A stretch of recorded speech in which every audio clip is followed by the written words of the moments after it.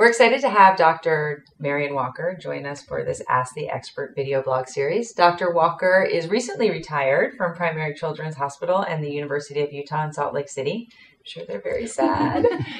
And he is also the chair of our medical advisory board. And also with us is Jennifer Bouchard Johnson, who is our education manager. And my name is Amanda Garzon. I am the director of communications and marketing for the Hydrocephalus Association.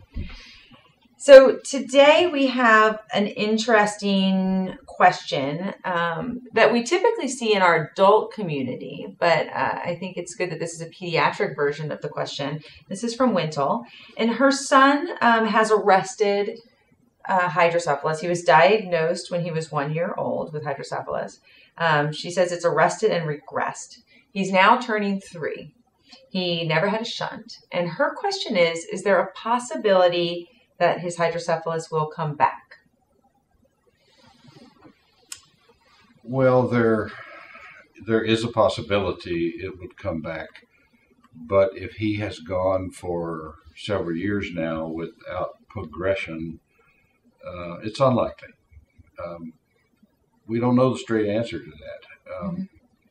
We just don't have enough data to follow these patients through their life. But as similar to an adult who finds they have hydrocephalus,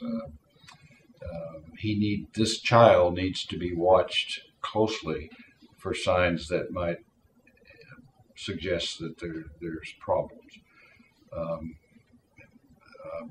Educational performance. They might find that he's doing, you're doing well in first grade, you're doing well in second grade, you're really just kind of learning how to go to school and do things. All of a sudden in third grade, you're doing more abstract concepts, you're doing some fractions, and you begin to see a fall off from the peers that you're not keeping up as well. And that would be a warning sign. Something's not right. So monitoring intellectual function is really important. Keeping track of school performance. Can they keep progressing at their level? And it's really at their level. So it's knowing if your kid's a B student, they should, yes, more or less kind of stay in that B student range. If you really see them dropping to a C or especially a D student, it might not just be the academics. Something else could be happening. Right. If there's not another explanation. Right. That's a red flag.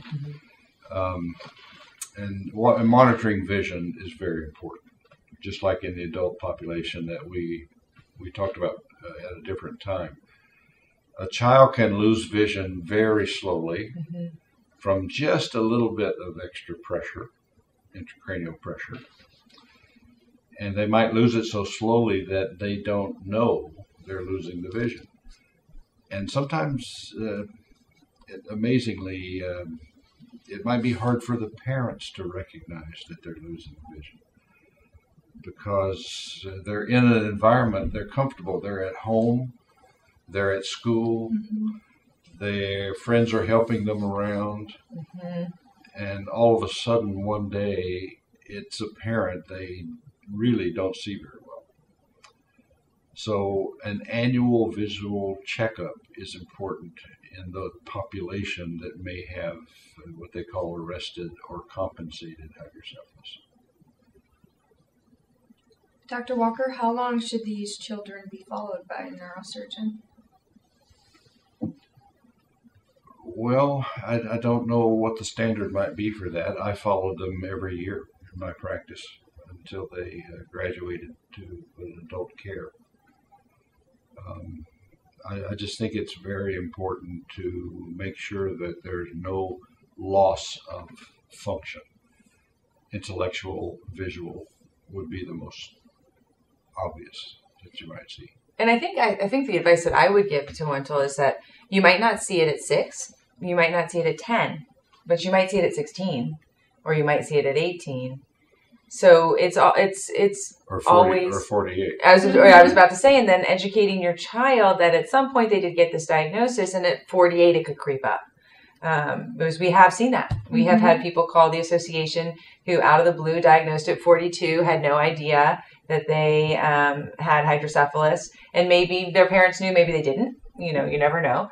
But so I think, Wintle, the advice would be, like, this is going to be a lifelong vigilance, but not a hypervigilance, just, knowing what to keep track of. And I think allowing your child to also, as they become an adult and take over their care, know that at some point they did have this diagnosis and know to keep track of it as well. And I think in a prior session, we were talking about this in relation to adults.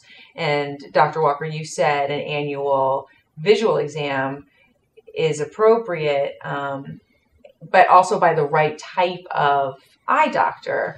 So, Wintle, maybe choosing an ophthalmologist who is familiar with hydrocephalus, who can help you when you're just doing your normal annual eye exam for your son, who can give you feedback if they start to see something, might be a nice kind of peace of mind check-in for you or other parents out there who have children with arrested or compensated hydrocephalus who aren't treated, to get that feedback, to know that everything's going okay. One other thing I might add is there's no total consensus on when to place a shunt in children who have larger ventricles.